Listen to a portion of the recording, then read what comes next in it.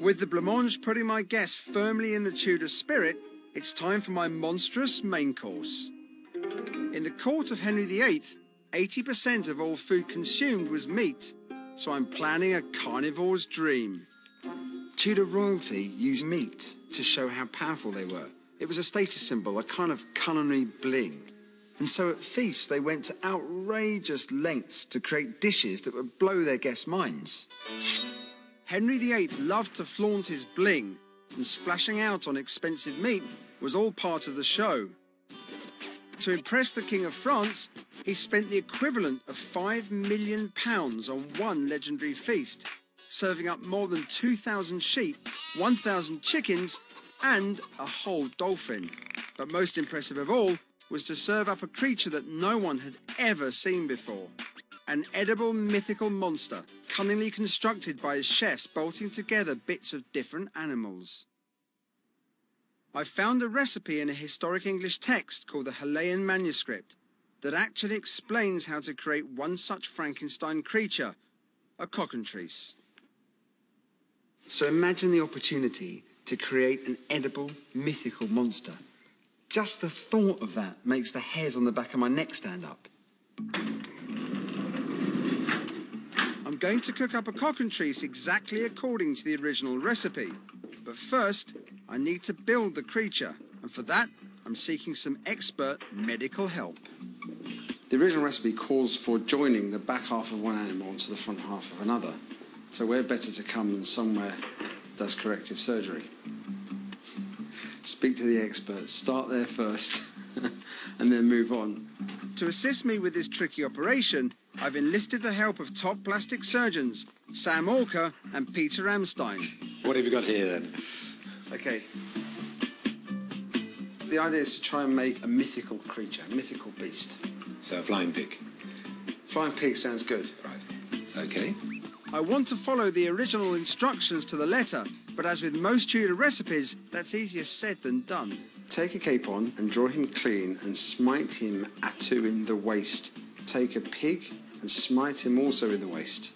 Take a needle and a thread and sew the fore party of the piggy to the hinder party of the capon, and then put him on a spit, and then serve it forth for a real meat. Excellent. Thankfully, with Peter's surgical knowledge, he can see exactly what the Tudors had in mind. So this is, here's the rib cage coming to there, just at the waist level. Yeah. And we can work out what the similar diameter. Yeah. Yeah. So cross here. Have you ever been asked to do anything like this before? This is just my normal Sunday procedure. Is it? For Sunday lunch. Scalpel, please. Thank you very much. So mind your fingers.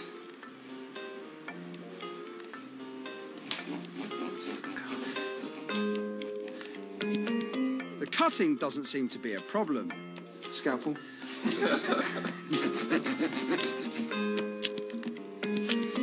We should employ him, shouldn't we? That's right. A useful member of the team here. Now comes the tricky part, joining the bits together. We want to make it structurally sound. And what we normally do when we do human parts, which come off, we wire bits on. We've got to fix the bones first. Otherwise, the meat bit will be all floppy.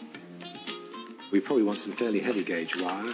I'm not sure the Tudors would have this, but we've got a bit of artistic license. As in a real operation, we use surgical wire to fix the bones together and then close up the skin with nylon thread. One of the things that really enticed me with this cockentrice recipe was that actually Tudors obviously had a want to really use food to create theatre, to have an impact, to have a wow factor. They like to make food that might seem like something else. They might make a savoury look like a dessert look like a savoury, or in this case, actually just make up a completely new animal. your tail's got on the end. Fantastic. And it should be pretty secure. Here it is, my pig-type, chicken-type cockentrice. All I've got to do now is cook it. But will my mutant meat monster be enough to blow my guests away?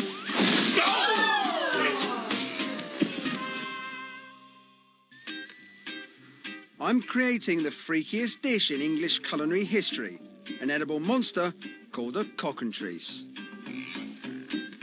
Carefully following the original recipe, I've built the creature with the expert help of a plastic surgeon and given it a blast in the oven. Now I need to finish cooking it on a spit. So in the great tradition of English meat eating, I'm taking it to the local kebab shop. They've been serving donors here for 15 years, so I know I'm in good hands. Yes, yes. Oh, my name is Babu, no problem. Is it? Yes, my name is Baki, no problem. With another hour on the spit, my Cockentrice is cooked to Tudor perfection.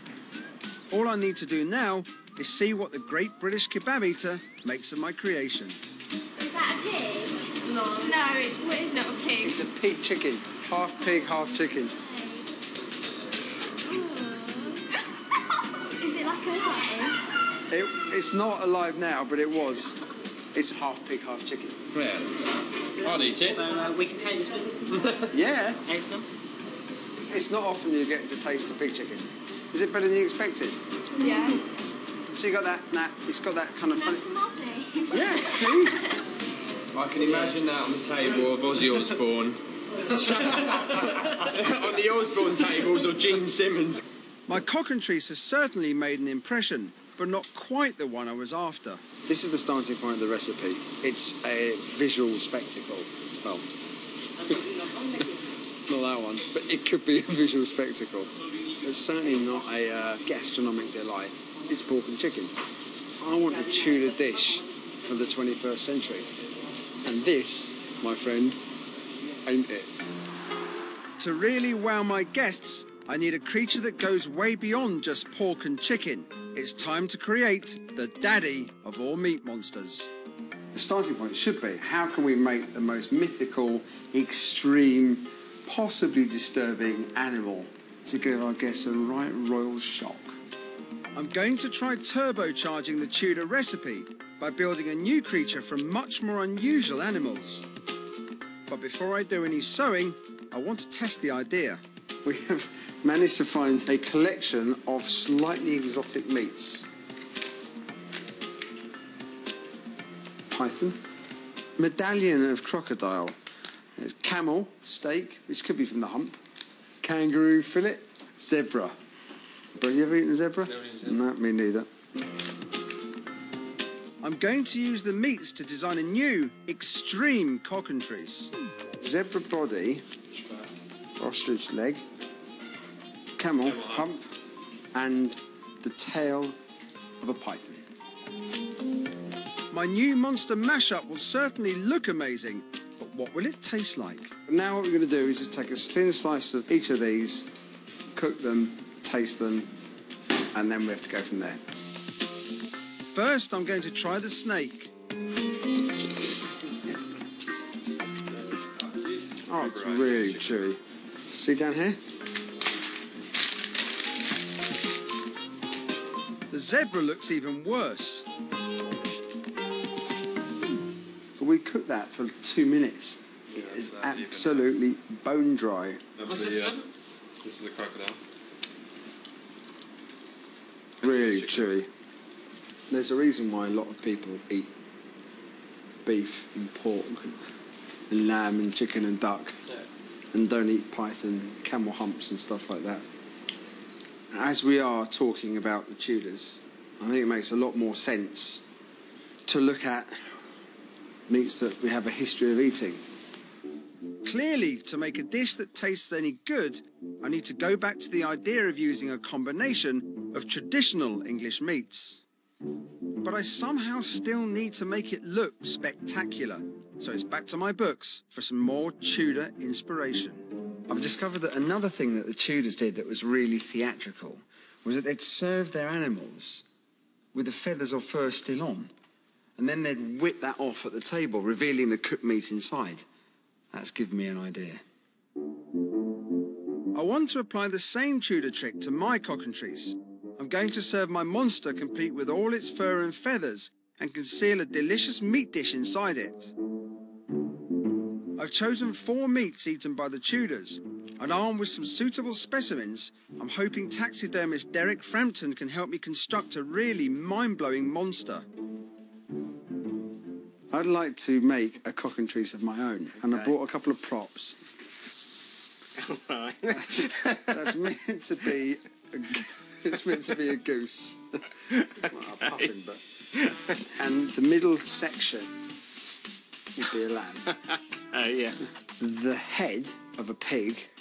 Okay. Derek's going to mutilate the cuddly toys to create a rough mock-up of the creature I have in mind. The challenge here is making it seem like this fictitious animal actually did live. Based on our cuddly model, he's then going to make a full-size monster from the skins and feathers of a real goose, lamb, hog, and chicken. Right.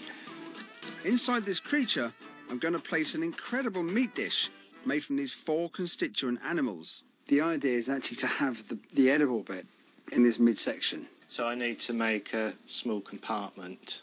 Do you think you could do that? Yes, certainly can. Obviously, it's going to be a lot bigger. Yes.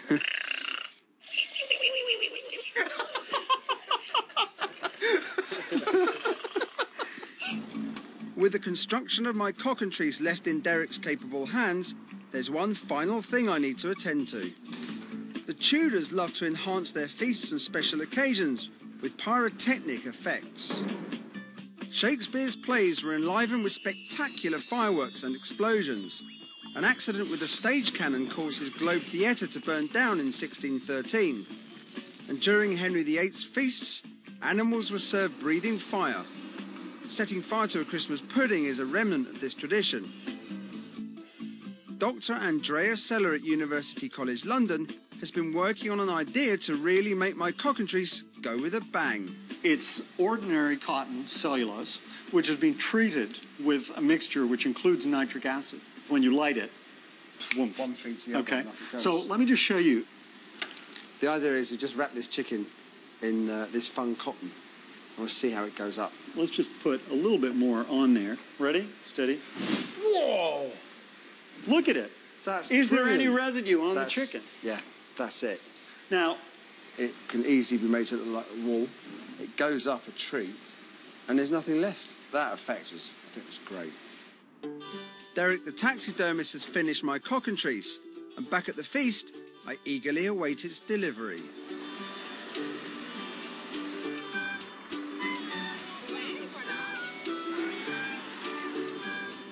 More than any other dish on this feast, cockentrice, this main course, sums up what the Tudors are all about. Spectacle, the whole theatre, that wow factor. I love the idea that it wasn't just joining 2 bits of meat together.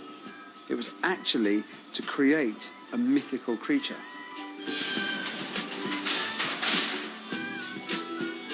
That's fantastic.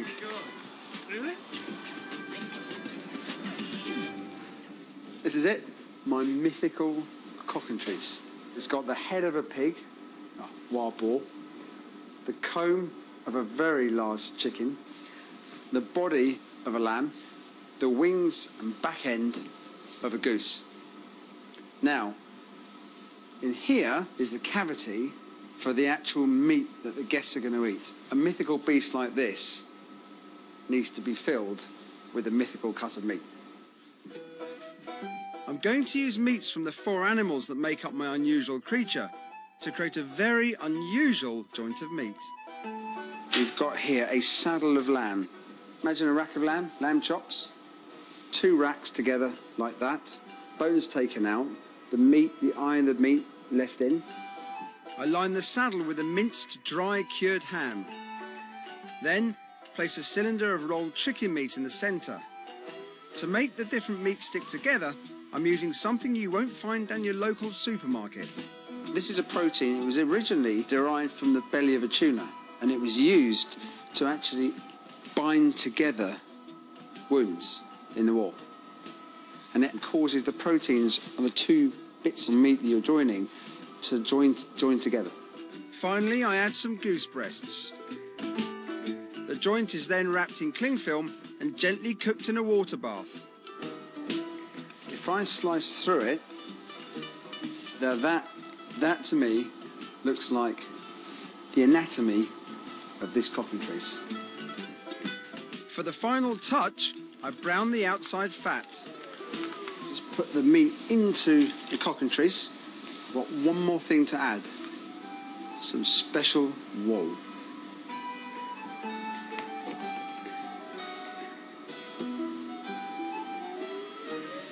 And this will add the real Tudor theatrical touch. This wool is so flammable, if my guests get too close, they can lose their hair. So I need a way that we can ignite the wool from a distance, hence a fuse.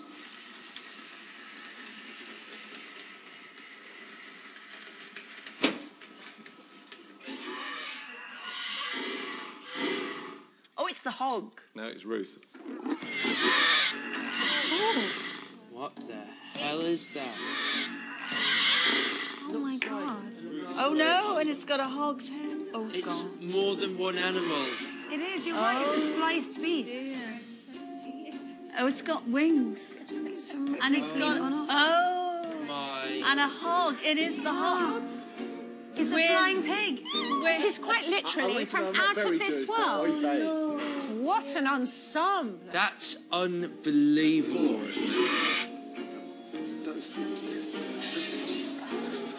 Here we go.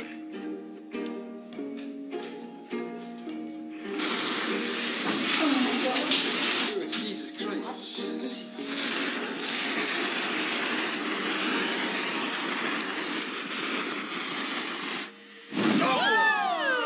Shit. I can feel the heat. Get me that, Heston. Kenny's gone bloody mad. He's trying to kill us. Well, at least we know it's been cooked. That was good.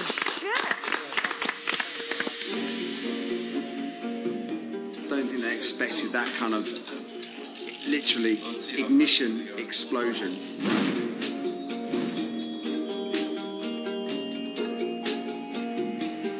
Why have we all gone very quiet? You know, it's theatre. It had a fantastic impact, yeah, as much as I could hope for, but it counts for nothing if the food doesn't support it. What is this? What is this? Cockentrice meat. A cockentrice. This is a cockentrice. Which is a creature of many It's a bird of parts. some sort. It actually looks like a swan has died bumming a ball. We've got goose at the back, sheep in the middle, boar at the top, so all of those are in there. Oh, I see. And is that what they do then? They merge the bloody You lot. know, Tudors of a, Saturday night would do nothing but merging meats. It looks wonderful, doesn't it? I'm serving my cockentrice meat with wilted spinach and a side dish of lamb jelly.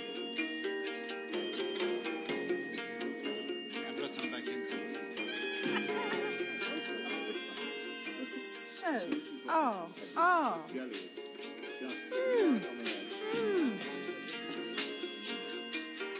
The meat is beautiful. I can't quite work out what I'm getting where. Sophie and I spent a good 10 minutes working out every kind of meat that was in here. There's 4, and together as this mythical beast. Amazing. It's perfect. Absolutely perfect. This is as good and as successful as we could have possibly hoped for. But what about my awkward customer, Kelvin? I don't know anything about any of this world. All I would say was that this is quite delicious. And I think it's a bit of a thumbs up to old Heston, who's obviously flogging himself to death out the back. I want to know And how he does all this kind of stuff. That's his magic. My monstrous creation seems to won over even my harshest critic. But how is he going to react to my pudding that isn't a pudding?